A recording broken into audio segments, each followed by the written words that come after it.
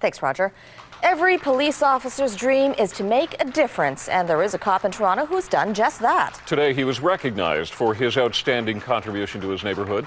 Here's our police reporter, Jim Junkin. Eglinton and Oakwood has been Constable Ojo Tiwobadi's beat for 28 years. A long time and a lot of shoe leather, but today made it all worthwhile.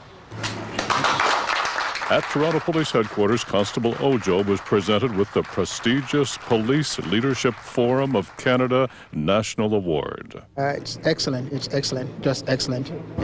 Good morning. Back at Eglinton and Oakwood, he's their hero. Oh, wonderful, nice to see you again. Wonderful. Congratulations. Thank you. Ojo came to Canada from Nigeria in 1972 and joined the police in 1979. He won the award because every day he's reached out to shopkeepers like Monica and George Lewis and to residents, especially neighborhood youth. Just about every one of them has my pager. Coming from a third world country myself, I consider it to be part of my duty to help others so that they would not have to go through what I went through. He has done so much for this area. He made this place a safer place to walk. He deserved every bit of it.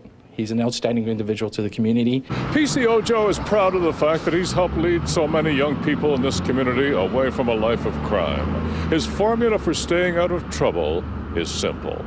My advice to them is to just get themselves up, start doing something positive, go back to school, learn a trade, do whatever you have to do to be a good contributing member of the society. Oh, congratulations. Thanks very much. Thank you. Jim Junkin, CTV News on Eglinton Avenue West.